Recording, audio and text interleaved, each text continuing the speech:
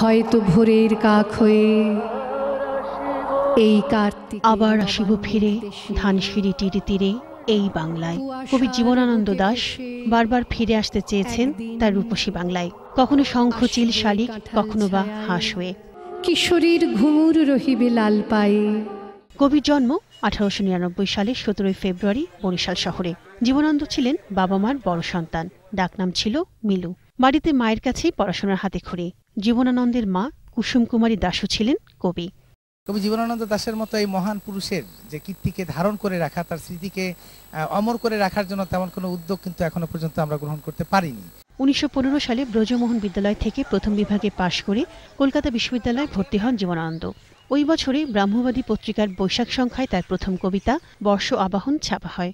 1927 খ্রিস্টাব্দে তার প্রথম কাব্যগ্রন্থ ঝরা পালক প্রকাশিত হয়। তিনি আমাদের অহংকার, বাংলা সাহিত্যের অহংকার। সারা বিশ্বে জীবনানন্দ দাশের একজন অন্যতম শ্রেষ্ঠ কবি হিসাবে স্বীকৃতি পেয়েছে।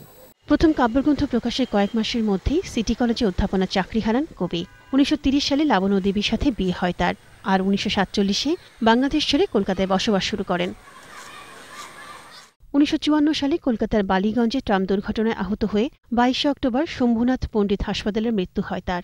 যে বরিশাল শহরে কবির জন্ম আর বেড়ে ওঠা, সেখানে তার স্মৃতি রক্ষার্থে নেই তেমন কিছু। ছোটবেলার থেকে এই বাড়িতে থেকেই কবিতা টবিতা লিখছে, যা কিছু এই গ্রাম পরিবেশে সমস্ত কিছু তার কবিতায় সেগুলি প্রকাশ হয়েছে। যারা জীবনানন্দ প্রেমী অথবা জীবনানন্দ দাশকে নিয়ে একটু ভাবেন, বাংলা সাহিত্য নিয়ে যারা ভাবেন, তাদের সকলের এগিয়ে আসা দরকার জীবনানন্দ দাশকে বোঝার জন্য এবং সাধারণ মানুষের কাছে জীবনানন্দ দাশকে তুলে ধরার জন্য।